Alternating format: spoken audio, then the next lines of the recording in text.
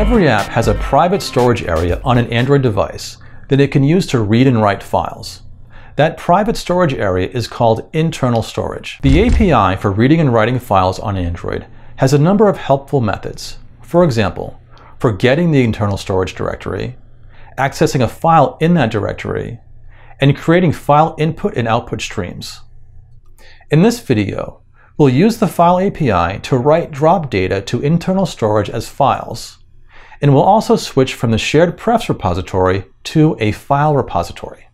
We're going to use a type adapter to let Gson convert drop data for writing into files.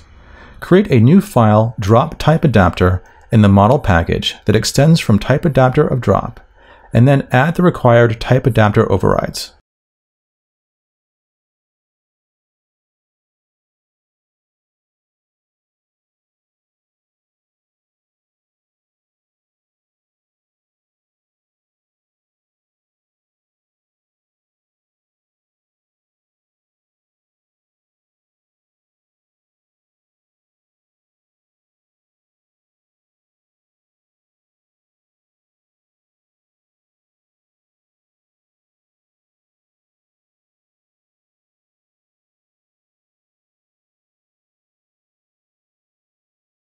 For now, just have the read method return null, and add the necessary code to the write method to use the JSON writer to write a drop.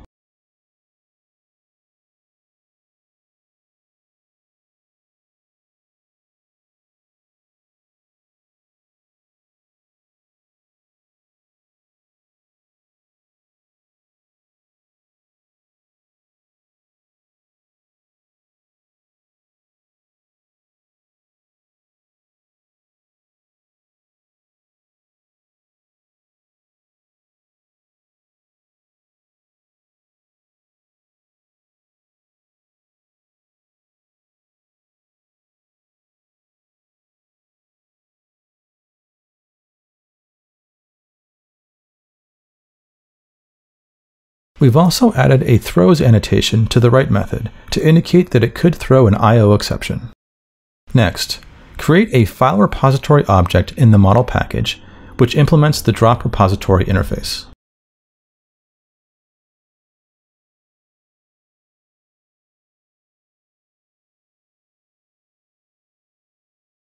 Hit Ctrl-I to implement the drop repository methods, and just return an empty list in getDrops for now.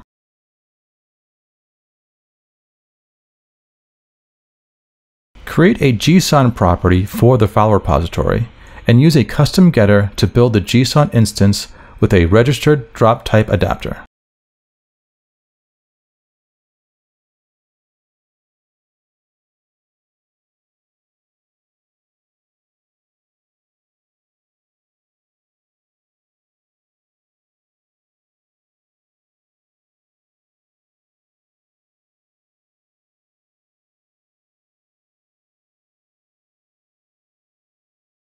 Add a getContext helper method to get the app context.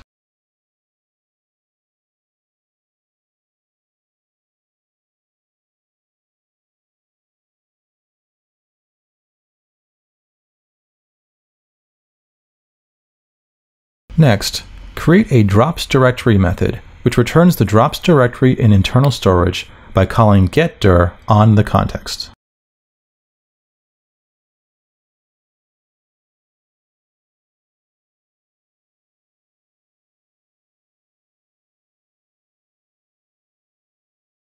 getDir will create the directory if it does not exist.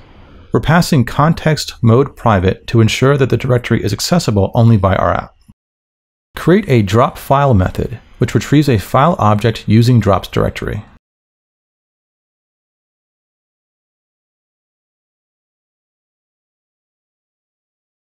Now create a helper drop file name, which uses the drop ID to create a file name for the drop.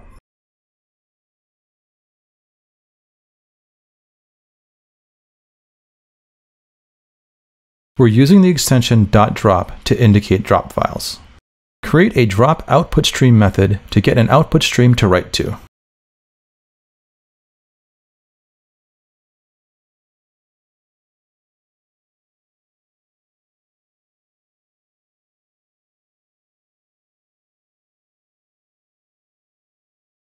Drop output stream uses the other helper methods we added to get a drop file to write to.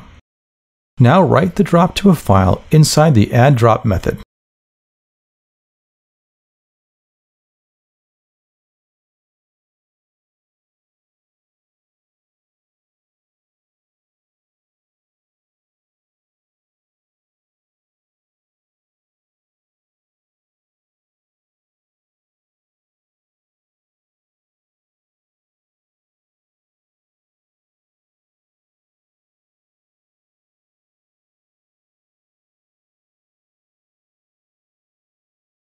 First, we convert the drop to a JSON string using Gson.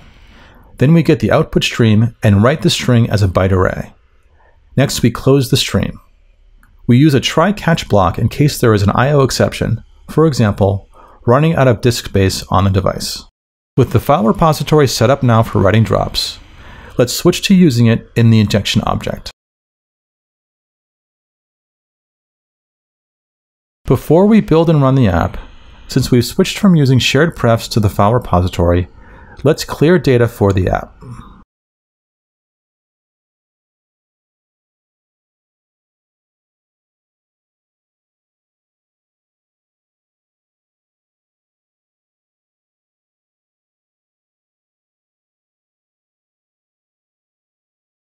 Now build and run the app.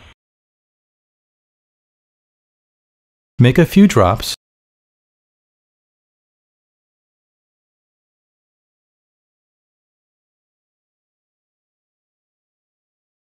Now restart the app and you'll see that no drops are shown, since we have not yet implemented getDrops.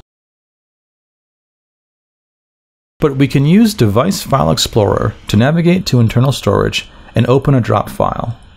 Open Device File Explorer from the View Tool Windows menu. From there, you can navigate to the app storage using the package name.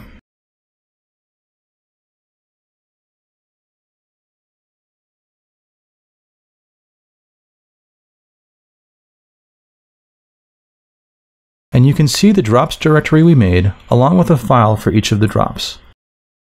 Double-click on a drop file to open it in Android Studio.